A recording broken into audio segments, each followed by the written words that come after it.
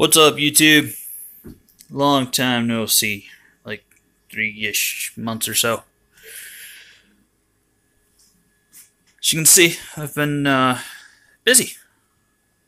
Went from just the A8 to an Anycubic Delta, both of which have been used to the point where I've had to replace about everything. That's waiting on a new throat. I wore the PTFE liner. That'll be here Tuesday. Working on a badge for my dad.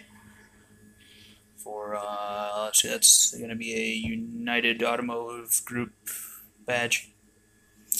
But anyway, whole reason you guys are here, probably, if you see by the title, I'm going to start properly, well, semi-properly documenting the build log of my big printer. That guy. That frame is 725 millimeters deadweight, 840, I believe it is, upright, and 680 deadweight.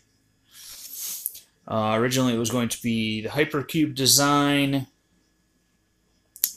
and then it was going to go to CBOT, and now I am reconfiguring the design to go with a DBOT style, which seems to have the best of all worlds and best scalability.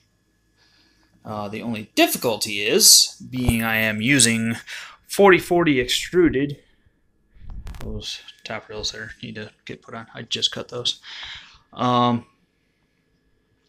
Yeah, everybody has done a DBOT in 2020, 2040, 2080.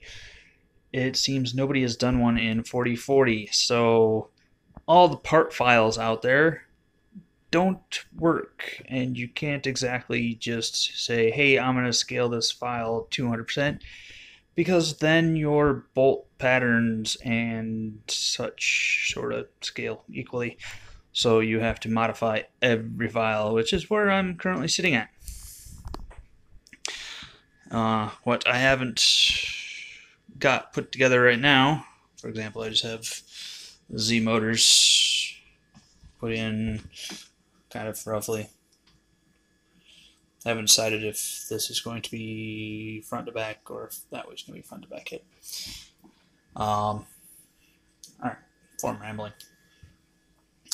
But yeah, we got parts and more parts and stuff I'm not going to use now because it changed to the DBOT, which doesn't need, for example, the guide rails because the extruded becomes the guide rails.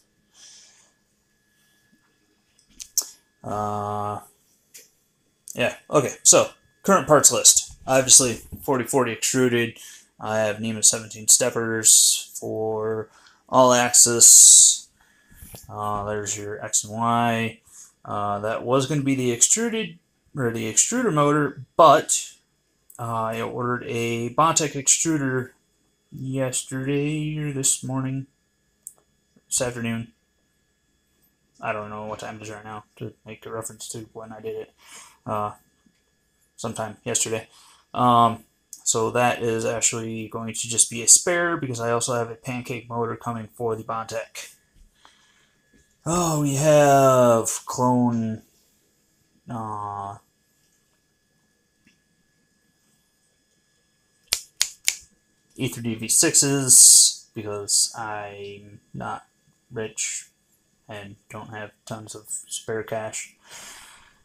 So yeah, for now it is the clones with the old style. I got heater cartridges from Repcord on Amazon. Great guy, Pooch. GT26, fiber reinforced. Let's see, won't be needing those since I don't have the guide rods. All the printer parts that I won't be needing because I'm not using guide rods. Don't need the carriages I designed because they won't work with the DBOT style. Let's see, we have a LED controller for lighting and stop switches, which I may switch over to optical switches. I just gotta figure out how exactly I'm gonna mount everything yet anyways. We have, what is it, the DDR2285, I think the numbering and stuff is, drivers. Ramps 1.4.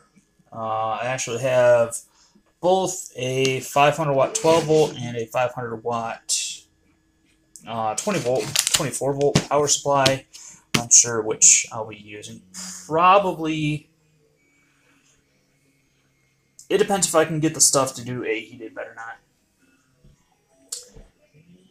Or what extruder setup I'm going to go with. I might switch it up to volcanoes.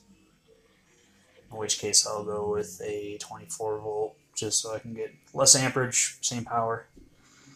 Let's see, those are the original stepper drivers that come with the ramps board, which I won't be using. Spare parts, those gotta go in that. BL Touch, which actually I ordered a second one of those today also to go onto the Anycubic. It's only a $1,300 skimmer I don't have hooked up. We have the GT2 belt pulleys that probably I'm not decided if they're going to be used. I might go with a larger pulley just to go with a, it's a word I'm looking for, larger radius. Less wear and tear on the belts, but it is fiber reinforced, so that really shouldn't be an issue. So yeah, I'm going to try to get to these rails mounted tonight. I'm still trying to figure out how exactly I'm going to do a bed and print surface, because, well, it's going to be large. I'm looking at least a 500 by 500 bed with upwards of 700, 750 millimeters of Z height. So that's kind of where I'm stuck at the moment. I need to get some more extruded so I can do the actual platform itself, which I mean, the D-Bot style lends itself pretty easily to construction, but I don't want to do more of the 4040 extruded due to weight, because once you get up that high, I'm looking about almost a 6 or 8 pound carriage itself if I do it in 4040. I'd much rather do it in 3030. 2020 I'm a little leery on at that size, but it will be a build platform with a piece of probably 1/2 inch MDF on it. Unfortunately, it doesn't seem like anybody like BuildTak makes a surface that large, especially if I wanted to do a flex plate, for example. They just don't go that big. So, I mean, maybe BuildTak wants to do something custom to show off what they can do, but that's on them. Oops. Got a notification, cut my camera off.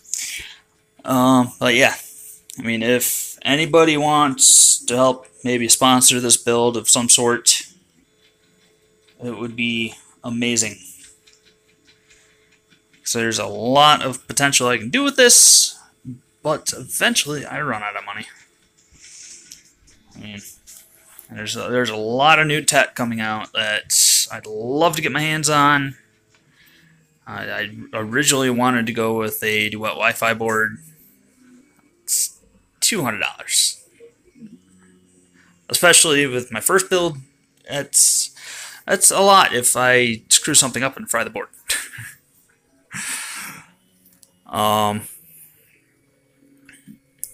I mean, I'm springing for the Bondtech extruder because being a large printer, it's definitely going to eat filament. So I need a reliable feed source.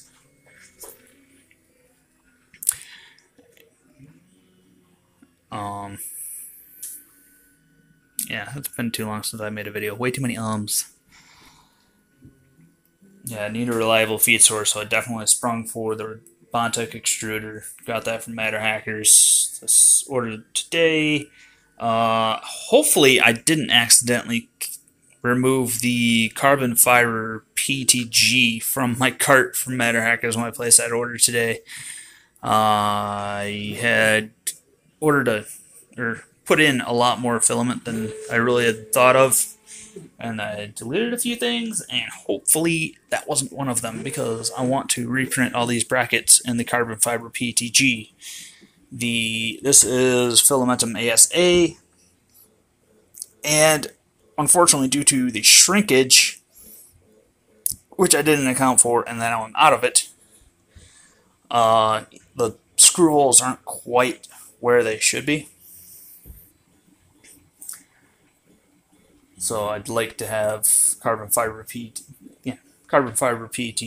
to reprint those. So I got to get that, which means for the ANET 8, I got to get.